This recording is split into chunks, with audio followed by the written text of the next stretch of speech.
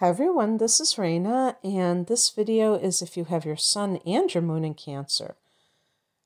I don't think I know anybody with this combination, and certainly because the sun and moon are so influential in your personality, that it's going to give a very pronounced Cancerian effect. That would make a lot of sense. But one of the things that you want to do is see what degree your sun and your moon are in Cancer, because that can color it a little bit. For instance, let's say your sun, let's say you're born around June 21st or 22nd, and your sun is at 0 degrees of Cancer or 1 degree. Now, that would be on the cusp with Gemini. And those kinds of Cancer people might be much more kind of like intellectual, less overtly emotional. I'm just talking about the sun sign. I'm not including the moon sign. And very talkative and things like that, and cerebral. Maybe that's a good way of putting it. And then you take in account, and of course that could be the same with the moon sign. You might have a moon that is or 0 or 1 degree of Cancer, and it will modify some of those Cancer traits. Now, the same thing can apply in the other direction. Perhaps you have a sun that's at 28 or 29 degrees of Cancer. So, in other words, I don't know the exact dates because it will vary from year to year, but maybe around July 20th or 21st or something like that, or, those degrees for the moon. And that will be much more extroverted because the Leo, the Gemini will be extroverted too. Cancer can be kind of shy with strangers. And so both Leo and Gemini will tend to make you more extroverted. And also with Leo, there might be that kind of even more show-offy quality where either you are involved in the theater, you are or like as a performer of some type, or you just are theatrical in your mannerisms. So, and that's not to say, obviously, that a true blue Cancer individual can't be an actor. I'm just talking about mannerisms. And also when you're talking about like interests, that kind of is a natural, the person who has a Leo signature or is close to Leo may be more of a ham, and if they want to perform no matter what, they're just like whether they're doing it professionally or they're doing it as a hobby. So when we look at this combination, it's not going to automatically be a conjunction. A conjunction is when two planets are close enough together to be considered almost like as one. And we look at the planets involved in a conjunction to see what kind of energy that they create when they come together. They don't always have to be in the same sign either. It's really about degrees, but I like it when they're in the same sign because then it has that consistent influence, It's a little bit tricky when you get them in different signs. So, the orb sometimes for conjunctions can be as far as 10 degrees apart. I do believe that it depends on what two planets are connecting together. I've seen there are different schools of thought on how far a conjunction should be apart. A tighter conjunction produces the more overt effects. So within 2 degrees or so, or, you might even say like up to 5.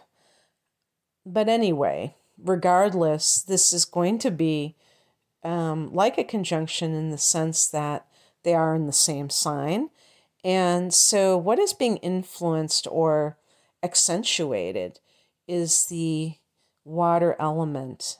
And this is the element that is connected to the emotions and creativity and intuition.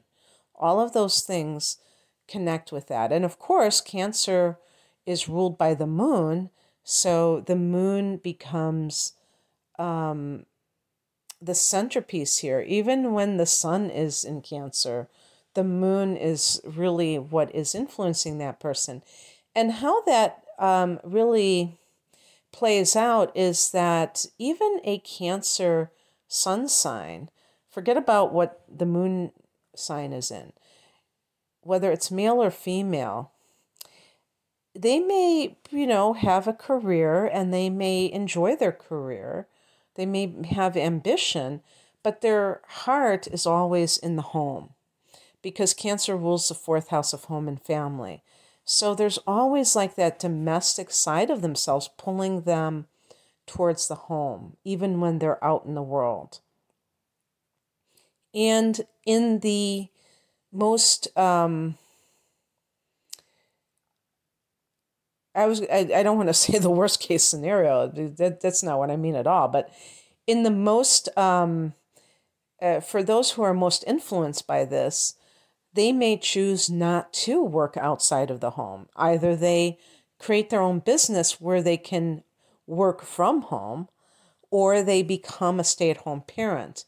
And it's kind of interesting because I think of all water sign males as rather macho. And really what this involves more than anything is that they are traditional in their idea of the gender roles. So as men, they may think that a man goes out and goes to work. But in fact, they would be very good nurturers. And if they have a partner who is, and I was going to say a wife, because that's usually what they would want, is to actually get married and not just live with somebody. She might be somebody who is, if she is somebody who is an air or fire sign, she might end up being the more dominant person in that relationship, and the man might decide to stay home. But of course, that is not necessarily the scenario that works the best, because a man in that position may feel that she is not acting in a feminine enough way. I'm a Sun and Sagittarius woman, and when I interact with water sign men, I don't always get the feeling that they see me as as a woman, because of the way that I am, which is more masculine in how I interact with people. So it's not even throwing any shade at masculine sign women. It's really just how it is perceived. So it can be kind of an interesting dilemma, because in some cases the person just doesn't feel that strong desire to have a career. They would rather nurture something. They would rather, whether it's being out in nature and tending to plants and being like a farmer and nourishing crops, or whether it's taking care of children or taking care of animals. All of these things can be a strong pull for you if you're a double Cancer individual. And to add to that, you're also highly sensitive.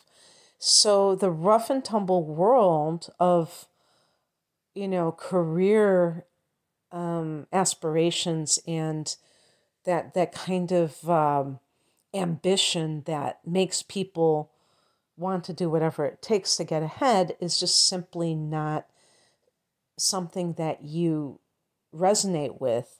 Although, because your sun and your moon are in Cancer, you're a double cardinal sign. So you definitely are somebody who can, be a self-starter. You can do things without somebody having to give you instruction, and you may favor working for yourself because of this. However, it's not necessarily something that you initiate, because when somebody is a double Cancer, they are very people-oriented because the emotions are flowing. And so being solitary and being in charge of something may not be that appealing ultimately. Remember that the fourth house that Cancer rules is also about the family. So having an environment like a workplace where you treat your coworkers like they are family, or you regard them that way, can be much more comforting than feeling isolated and alone. When we were at the height of the shutdown and a lot of people were working from home, it was very interesting to read online, different videos and message boards, like how people perceive that. Some people love it and some people don't. Some people want that human contact. And some people are thankful for the less of it as possible, or whatever, least of it as possible. And so you're just like naturally somebody who nurtures people wherever you go. It's funny, when I said naturally and nurture, I thought, wow, think of Mother Nature and nurture.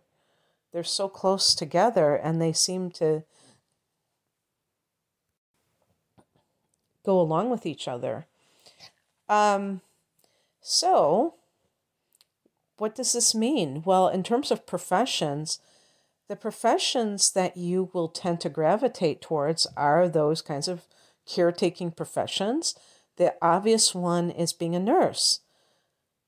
And in particular, you may favor being a neonatal nurse, maybe even a midwife, things where you can deal with children, babies.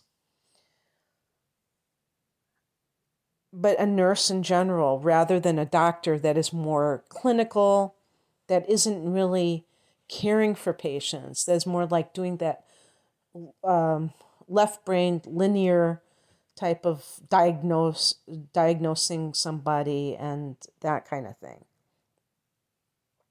Other forms of healthcare, nursing homes, working with the elderly. And sometimes when you think of elderly that go into nursing homes, there is almost that regression into a childlike state. So there's that brings out the nurturing qualities of a double Cancer, because you see the vulnerability and, the helplessness of these individuals. And I'm not talking about seniors as a whole. I'm talking about those who are more incapacitated. So you might even favor Alzheimer's patients and things like that. And it's very interesting about Alzheimer's, because one of the features of Alzheimer's, or the main feature that we think about, is the loss of memory. And Cancer is associated with memory. You probably have like a completely photographic memory. I was thinking of Mary Lou Henner, who used to be on that show Taxi, and they keep recommending her video to me. She was on, I think, 60 Minutes or something, and she can remember every day of her life. And she's got one of these really wild memories where she can know the exact date of what happened on that date. And her sun sign, I think, is Aries, but who knows? Maybe she has a moon in Cancer. I'll have to check that out. But yes, Cancer is very associated with memory because Cancer is associated with the past. This is what makes Cancer individuals so sentimental. And so certainly those of you who are a double Cancer, you are likely super duper sentimental. And even if you have trouble like in your marriage, you think of the good times, which of course that can complicate things if you need to get divorced, if you're not having good times currently, but you might be hesitant to let something go, or even a friendship, because you just keep remembering when things were a lot better. This also makes you very interested in your family lineage. You may be the family historian and belong to genealogy.com. And in terms of professions, this naturally favors somebody who is a professor of history, or for the younger grades,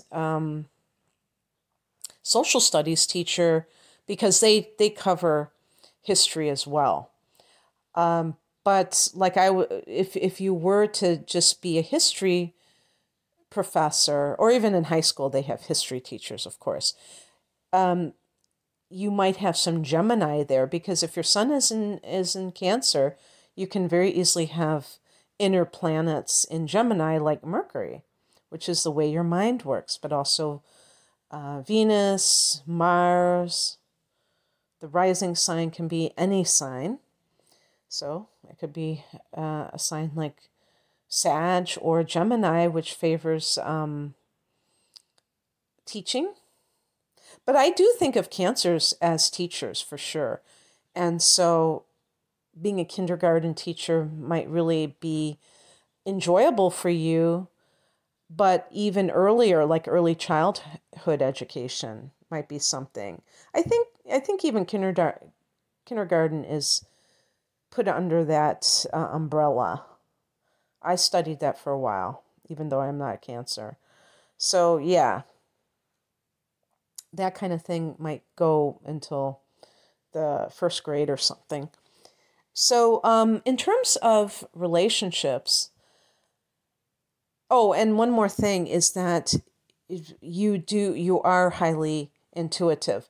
The one thing you have to watch out for is being subjective, because water signs, this is one of the reasons why you can have water signs who are very intuitive in general, but they have like a block when it comes to their own ability to discern things. I mean, even just intellectually discerning, having good judgment, because they're so subjective. Their emotions are so coming into play into what their decision making is all about, and deciding whether somebody is good for them. And I have to shake my head and laugh sometimes when I'm doing personal readings and I'm looking at somebody's chart and they're like, a Cancer, Pisces, Scorpio, whatever, and they have like all this psychic ability. I'm like, why are they contacting me? But I know why, because sometimes you have to get outside of your own emotional nature.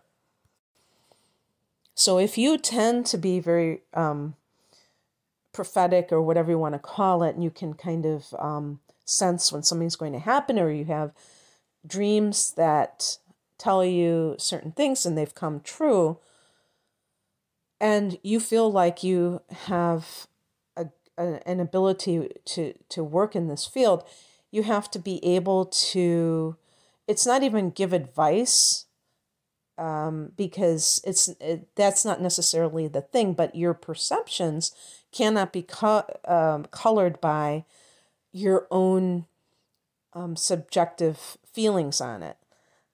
And you have to realize that other people have different ways of living life and perceiving things, and that you have to put yourself in their shoes.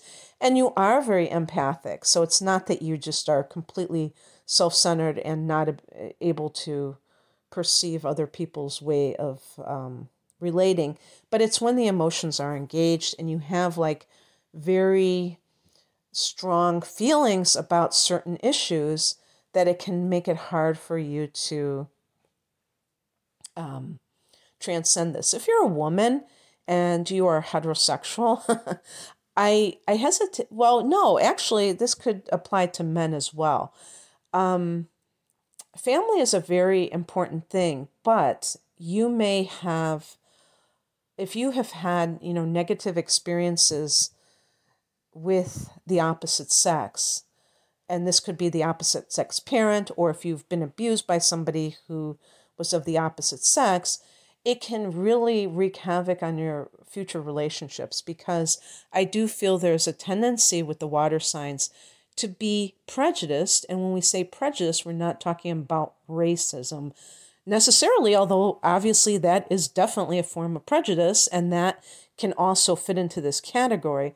But what I'm talking about is being so affected by traumatic experiences, negative experiences, that you project those qualities on everybody that looks like that person. So if it's a woman and she had problems with her father, then she's projecting it onto men and assuming that they are going to be a certain way. And that is problematic, obviously, and that's not, it's also not fair. So with men, another thing that can come out with Cancer men is that they're very tied to their mothers, because this brings up a very important point. Your moon sign can indicate the type of mother you had and the type of mothering you had. So with the Cancer moon, the mother may have been this very overprotective type of mother, so it emphasized those Cancerian qualities, but in the negative sense, the more shadow side, which is manipulative. And I have to laugh because a double Cancer person, if they wanted to, could be the absolute champion in that area, where they are very aware of emotions and very perceptive of other people's emotional motivations, and use that in a way to get what they want. This is not honest, and it's also not it's not positive in terms of relationships, because what we are trying to do is we want other people to cooperate with us from their own desire, instead of trying to guilt them to do it, coerce them in some way. And so it's really not, if you can guilt somebody into doing something, it's really not much of a victory, because they're doing so coming from a negative motivation. So avoiding that, even though you might have like very good ability to kind of get into somebody's head or their heart, is a good idea. Not to stoop to that. The problem is that you may not be doing this consciously. This just comes naturally to a double Cancer, because they are living in their emotions so much that they can tend to be like that. And another thing too is favoritism. And this is a form of, you could say, prejudice, where you naturally like certain things more than others. That's what subjectivity is. Objectivity is that you can see everyone for, their own gifts, and that you're not giving preferential treatment. And these kinds of things can lead to treating your children differently. And that can be very hurtful to your children. You may not even be doing it maliciously. You just may naturally vibe with one child, and you just like the fact that you get along with them better. And you might naturally resent the other child for being so different from you. And it might even make you feel on the defensive, like that child doesn't really like you. So it can be like feeling more uncomfortable about one child versus the other, and then treating that other child better that you feel more comfortable around. And, parents have to be super vigilant about not doing things like that. And also, like as a boss, being somebody who tends to like observe human nature, I realize that people, and I'm sure I've read this, many times. People tend to like people who mirror their choices in life, their likes and dislikes. They tend to like those people and feel threatened by people who like things that they don't like, or, because it makes you question your choices when somebody is living in a different way.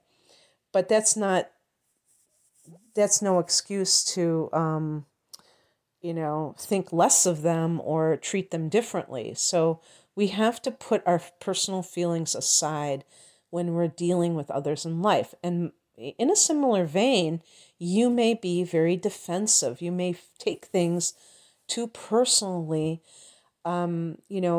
Cancer people tend to be hypersensitive. There's a difference between sensitivity and hypersensitivity, because hypersensitivity is personal. You are overreactive because you're very self-protective. And when you were young, you may have been somebody who was, maybe you were mocked, or what's another word? That sounds really harsh, but teased for being too sensitive. Maybe they called you a crybaby. You have to look at the rising sign, because that may give you, like if you have Leo rising or Aries rising, you may be much more outwardly seeming aggressive and not seeming like you're sensitive. You may put on a good show like that, but you might have been very sensitive as a young person, and it makes you fearful of getting that same kind of treatment as you get older, and that anticipatory, that's how you say it, response. And really, I think of people when I'm dealing with them, and being a Sagittarian, sometimes we put our foot in our mouth and we say things unthinkingly that are actually true, but they're very blunt, and people just kind of like, a what? Excuse me? But some people get very offended easily. And that kind of thing can be difficult for you if you have those tendencies and you want to examine what is going on and how you can kind of like gradually phase that out and learn how to have healthier coping mechanisms. Because what can happen is other people become, a little bit leery of dealing with that, because because when somebody feels like they've offended someone else, that makes them feel bad, unless they're a jerk or, like a narcissist or something. Maybe they enjoy that, but a good person will not want to do that to other people, and then they feel nervous about interacting with that person because they're afraid they're going to be accused of insulting them or something like that.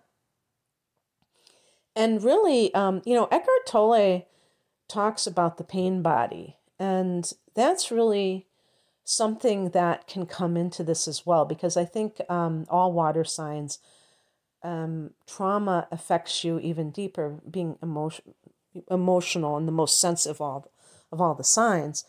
And so learning how to make peace with the past, not be stuck in the past, and not allow your emotions to get the best of you, to control you. You can be a sensitive person without being controlled by your emotions. I do think it's possible.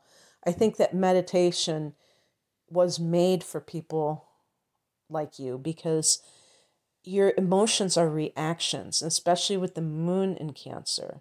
The sun in Cancer can, be some of the things that you want to do in the world that involve nurturing, but the moon in Cancer is definitely your reactivity, and it's very strong in this sign. So being able to learn how to let go of people, places, and things without feeling like it's some kind of a great loss is so valuable. And that, again, is coming from that sentimental point of view. The crab, your, what is it, totem or symbol, has these claws that are very sharp, and they can they can cling to things very easily. So Cancers are always pegged as clingy, and a double Cancer is going to be doubly clingy. And so giving people space, giving them freedom, not being so emotionally needy that you have to be constantly reassured that somebody loves you. When you are not like this, you can tend to be come across as very insecure and smothering, emotionally smothering. And you don't want to do that because it pushes people away. And also being codependent, where you're taking care of people to the degree that they're not able to do for themselves. So your children, you have to, as they get older, give them more independence and responsibility instead of treating them like babies. Because on an unconscious or subconscious level, you may do that to keep them helpless, to keep them at a place where you can control them. And that's where the narcissist comes in. And if there are any double Cancers who have narcissistic traits, they may do this to keep their adult child or their teenage child turning into an adult helpless, and that is a form of abuse. So I'm not saying that you would do that, but unwittingly, because of your own emotional needs that you're trying to get filled, you would do that. And speaking of which, this is a very important point. If you are a single mother and you have a son, it's very important that you do not turn your son into your husband, that you do not treat him like he is the father of the other children, that he is your partner, your romantic partner, because that can keep that son feeling guilty about trying to break free and having his own life. And so if your son decides to, falls in love, look at your reaction to his female counterpart, or, his partner. I'm talking about heterosexual relationships because it's difficult. I do think there are different dynamics with same-sex relationships, and I don't want to even attempt to figure those out. I just want to deal with what is familiar to me and how I can see it playing out with the opposite sexes. So, forgive me for that. And so, and this does happen. I mean, this can be the mother who can't let go of her son and let him, have a wife and feel that that wife is her rival. I think that a fair number of Cancer men or moon in Cancer men have very clingy mothers. And you don't want to be one of those mothers. You want to allow her to take over and be his partner and be kind. If you don't like her or if she doesn't like you, that's who he chose. So you don't have to necessarily, spend a lot of time with her. If that's something that, there's a very definite animosity, if she's treating you poorly, but you just let him deal with that relationship and don't come in between them, because then you could end up losing him as well. And you may be 100% right that she's not good for him, but you don't want to assert yourself like that unless he brings it up to you. If he asks you, then of course you can be very objective about it, not get personal, but you can just share your observations and be supportive of him. But you just don't want to be that clingy mother that can't let go of her adult son. And also with your daughters, I mean, you model a strong woman. This is a double feminine energy. So for women, this can lead to codependent relationships if you're not a conscious woman who is, feminine and believes in the divine feminine, but is not going to allow herself to be dominated. This can make you a consummate artist, the Queen of Cups or the King of Cups. And this can lead to very emotionally affecting literature or song lyrics, especially if you have that Gemini influence and you have a way with words. You can just make things very personal, and it makes it very real. They say that in writing, the details are what make things seem like they're real. And falling back on your memory, that can be a great source of information, even like an autobiographical novel. I think I said autobiography, the way I said that. Or some other type of creative output that other people feel at a deep level. So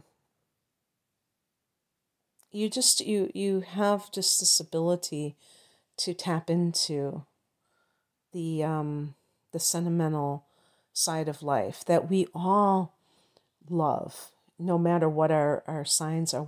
I shouldn't say everybody, but it's just that the fond memories that we have, the nostalgia, that's something that you would just excel in, is tapping into that. Okay, that's what I have for you. I hope that this resonated. If you would like a personal reading, the link is below. Take care. Bye.